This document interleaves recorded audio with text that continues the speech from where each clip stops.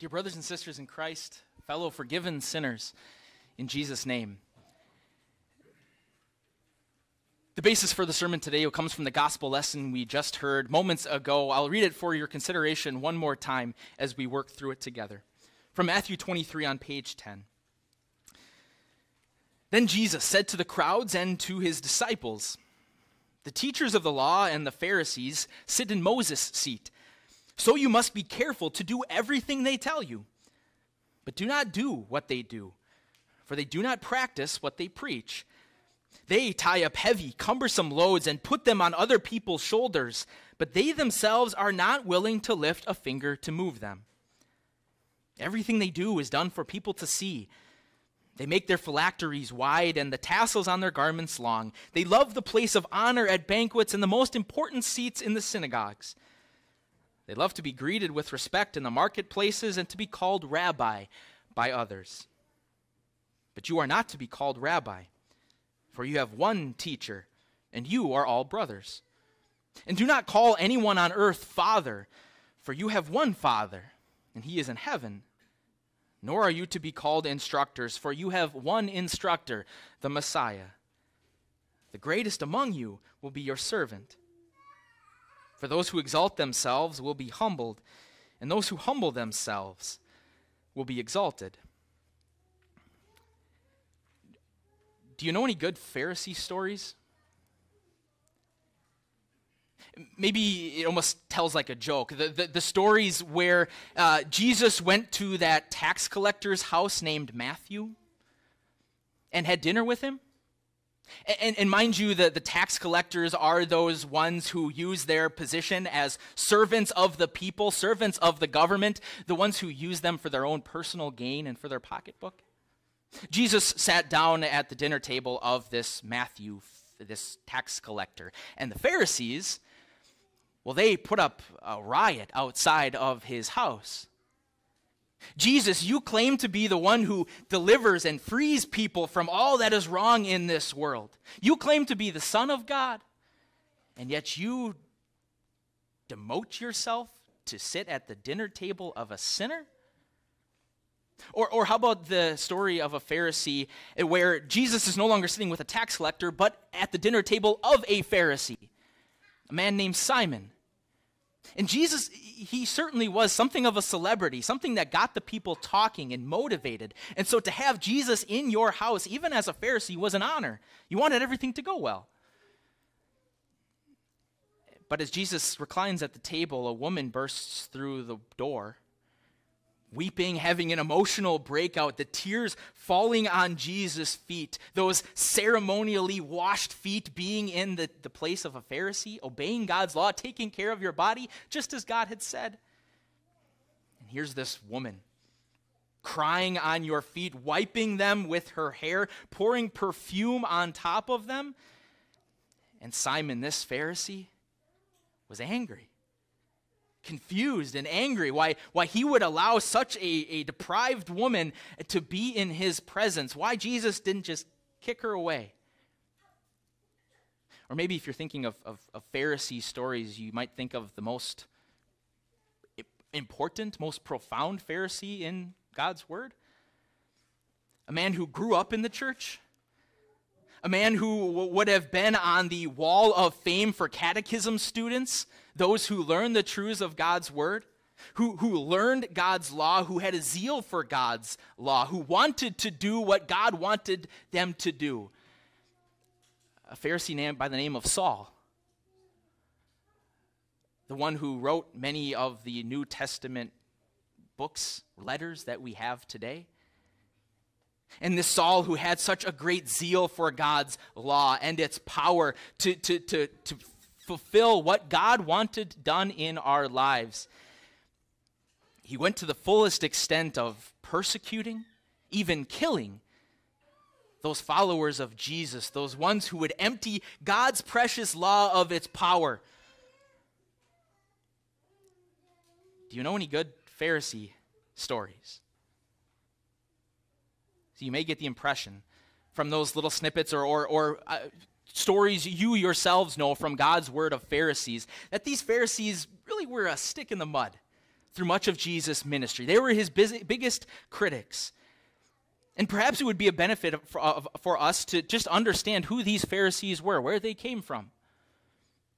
To be a Pharisee meant you belonged to a Jewish religious sect, one that had its origins in the remnant, that was the Israel that was living in the land of Judah, carried away by the Babylonians. 50 years or so later, they came back to God's promised land. And they were wrestling with this idea, are we God's people? Does God love us? How could such a thing happen to us that God's people could be carried away from their home? And it was the Pharisees who said, God's law. We need to act as God's people if God would continue to preserve us and keep us as his people. 500 years before Jesus ever came to this earth, this Pharisaical idea began. It's one that still lays the foundations of rabbinic Judaism today. The focus was on the Torah, those first 5 books of the Bible. Those Pharisees, with great zeal, wanted to know God's law. They loved God's law. They cared about God's law in the most sincere fashion. Really, if you had to sum it all up, the Pharisees were all about great morals, great ethics. They didn't carry the connotation that you and I carry of a Pharisee today. No, the Pharisees were the people you wanted to be. As a Jewish father, you wish that your daughter would meet a nice Pharisee boy who would respect her and take care of her and always follow what it meant to be a husband and a wife. These were the Pharisees. And through that, because of that, your adherence and how you treated one another, it was really indicative of how you thought of yourself before God. That if you want to be in God's presence, you have to follow his law. It was as simple as that for those Pharisees. So, we might begin to understand why the Pharisees would get so upset at Jesus for hanging around sinners, those with loose moral law and moral code. Those sinners weren't like the Pharisees. They didn't show their care and concern for God's word, for his desire among his people. Of course, how could God not cast his judgment down upon you if you didn't care for what he had in store for you, caring for his law? But there's a problem in that. Is that if you read throughout Scripture, and especially through the Gospels, this Pharisaical idea or this Pharisaical group, Jesus had a problem with them. They were more times than not opposed to Jesus. It's because of words like you heard this morning from our Gospel from Matthew 23. Jesus calls them a bunch of hypocrites. They didn't practice what they preached. But it's a good thing that you and I don't have to worry about that today, right? Or do we? Even as Bible-believing, inherent Word of God, not Word of man, Word of God, Bible-believing Christians? Not the case. Do you have any good Pharisee stories? Today in our gospel, Jesus has some very harsh words for the Pharisees and the teachers of the law. And with those words of caution, he cautions us as well to examine our attitude in that of God's law, in that of our relationship with God. Hear once again those opening words that Jesus speaks to his disciples and those around him. Speaking about the teachers of the law and the Pharisees, they sit in Moses' seat. So you must be careful to do everything they tell you. But do not do what they do, for they do not practice what they preach. Does that strike you as it strikes me? Do you understand what Jesus is asking his disciples to do? To listen to these no good, legalistic, self-righteous Pharisees. That they sit in Moses' seat. With this caveat: don't do what they do. It's not that the Pharisees were entirely wrong and that there was no good use for the teaching and the expectations that they had for themselves and for one another. After all, it was God who put them into this seat of Moses. They had God's authority to preach and to proclaim what God said to be true. But they didn't put it into practice.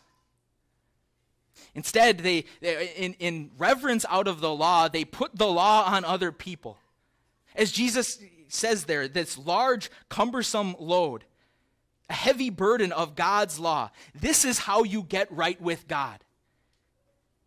If you have issues with your brother, sister, father, mother, employer, God's law has the answer. You keep his commands. We'll even throw extra laws on top of it just to make sure that we really revere and keep holy God's reverent law as he speaks to you and to me. After all, how powerful is that? But the problem was that those Pharisees weren't willing or even able to lift a finger to help anyone else. They couldn't offer any comfort. Instead, they just laid on demand after demand, burden after burden. That the only relief would come in the fulfillment of that law, in doing as you're told, not as I say, but as God says. And the Pharisees, whose job it was to read the law, to listen to the law, to practice to the law, they loved this way of thinking.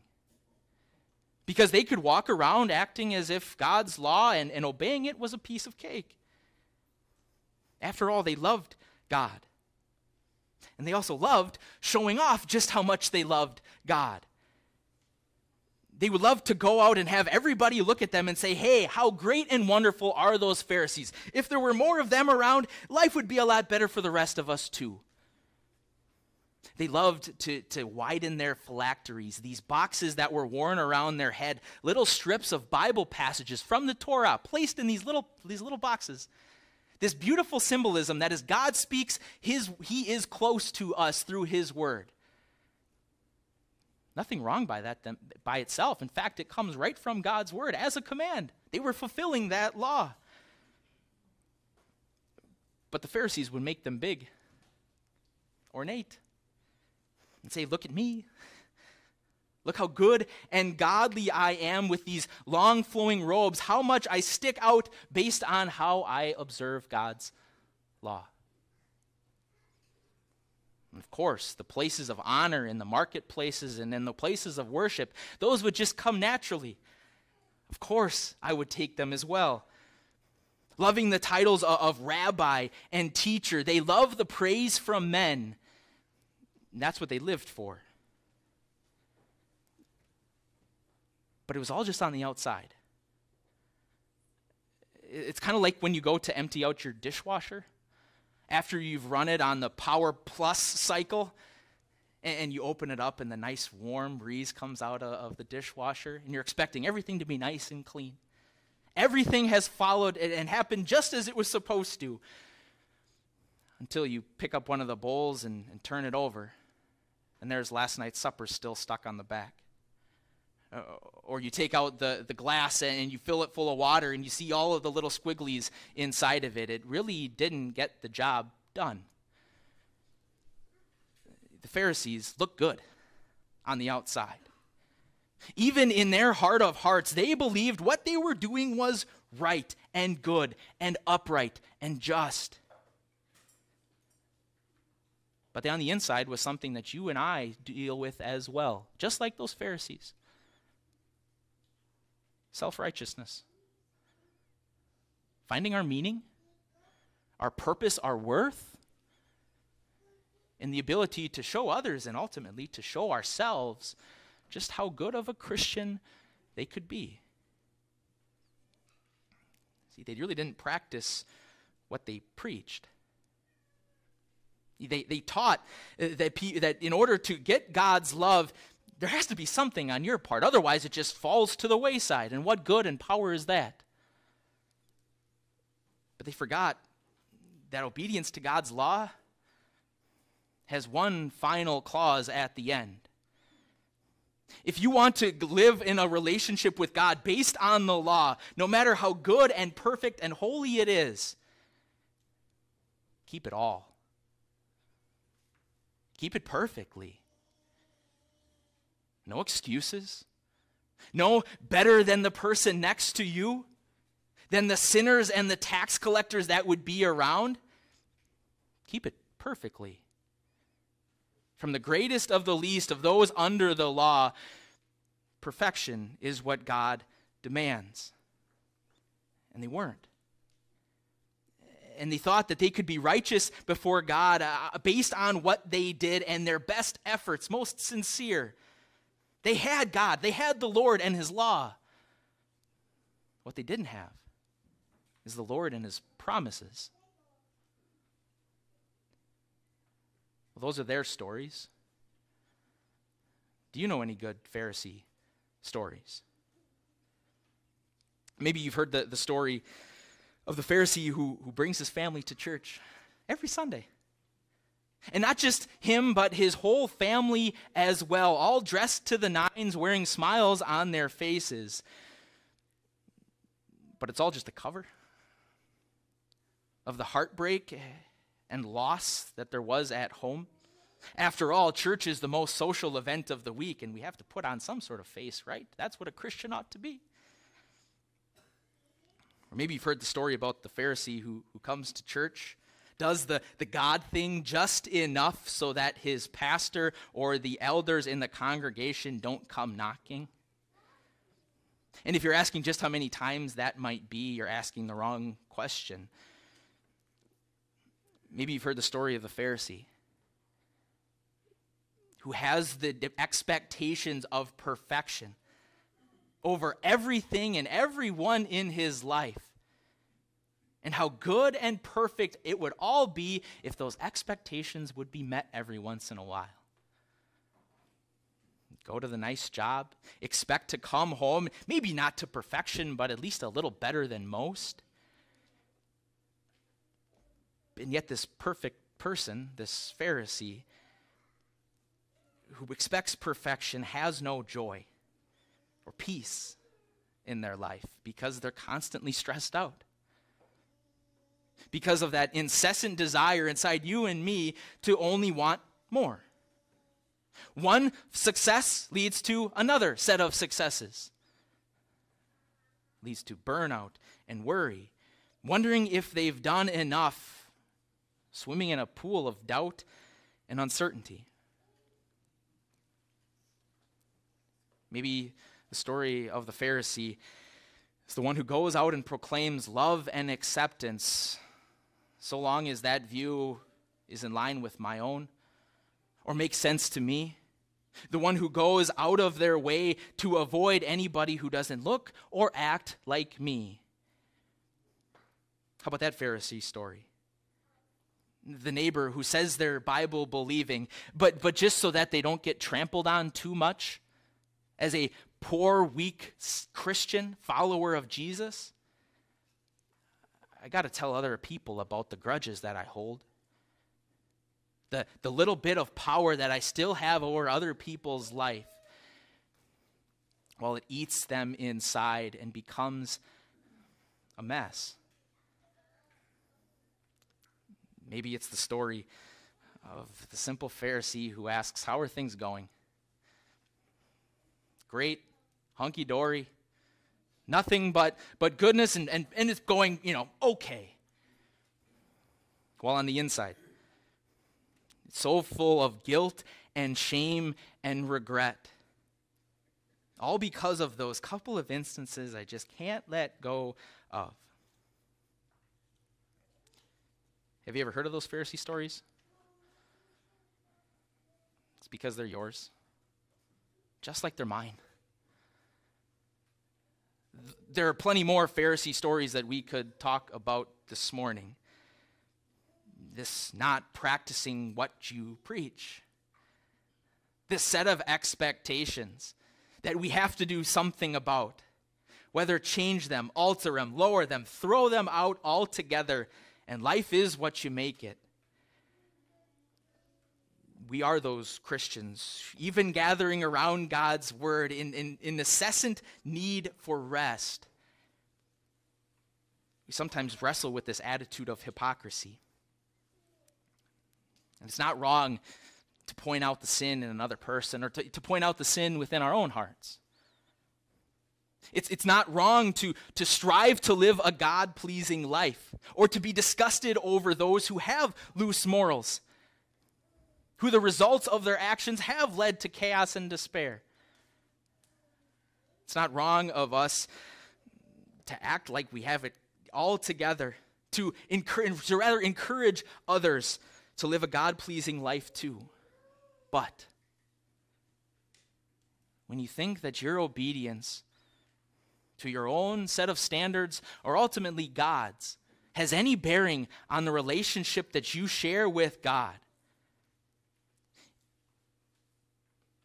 if you begin to believe and look at how other people are just a little less godly than you, or when you really start to uncover the lie in our own hearts that this is why God loves me, then the Pharisee inside of you and me comes alive. It's practicing what we preach. And you saw it maybe in the bulletin there. The theme for the sermon, it's not a typo. Practice who you preach. And as we live under this desire in each of our hearts to be measured and our worth and our ability by a standard, we are simply practicing who we preach, and that's ourselves. Our ability opposed to another. Our righteousness and holiness before God as opposed to those who don't deserve it. Practicing what you preach ultimately gets back to who is preached. And so for one final time here, what's the burden heavy on your shoulders this morning? What's the burden that you're shoving onto another person's shoulders? The expectations of perfection that clearly are not being met. What's the guilt or the unachievable expectations that you have in your relationship with one another and ultimately with God? The truth is you have a Savior. Just to be very clear, let's be very clear about who that is. He's not a token on your desk. Someone you know when times go flat. Someone to praise when times are high. He's not someone that we can pull over ourselves in order to bring glory and honor to ourselves. He's a Savior. And I'll simply ask you, what good is a Savior without sin? What good is a good and almighty God if we are the ones who need to be constantly in control and there is never any conflict? And understand me well. I'm not saying go and sin because you'll see your Savior greater, or go and live a life out of control because God has it all in control. You have a Savior. A God who not only just shows love, or who can receive love, but who is love. It's that God of love who sent this Savior, and his name is Jesus, who came to bear the burdens that you and I carry around each day, the ones we know and the ones we have yet to know. The Savior Jesus who tells us just chapters before in Matthew 11, "Come to me, all you who are wearied and burdened, and I will give you rest." Not rest from the expectations that you set upon yourself, but the ones that do not show favoritism. The expectations of perfection of God's law. Know that so that you can know your Savior. Take my yoke upon you and learn from me, Jesus says, for I am gentle and humble in heart, and you will find rest for your souls. For my yoke is easy and my burden is light. This is really what Jesus is getting back to when he speaks at the end of our gospel lesson. How you don't have many rabbis, but one rabbi, one teacher, one instructor who does not simply bring you before him to chase you around. You ought to do better. Listen to God's law more. Listen to my sacrifice for you. Listen and hear what true humility is. To be God as he rightfully is, and to humble himself in order that he might have you. This is the gospel that brings joy and peace. Not to save us from our burdens, but to carry us through them. As you come each week into this place, confessing your sins, not as a show, not as a thoughtless practice that just goes by the wayside, but calling God true and trustworthy, a damnable creature, saved by grace. So how do you get rid of this Pharisaical attitude? The one that we see perversing all aspects of our society and world, every aspect of our brain and our heart and our desires. Practice who you preach. Practice who you know yourself to be, not by your own revelation, but by God's. The gospel message of Jesus Christ, who gave himself for you to take the burden of sin away from you and to give you something to really be proud of. Humility, life, forgiveness. In the everlasting name of Jesus our Lord, amen.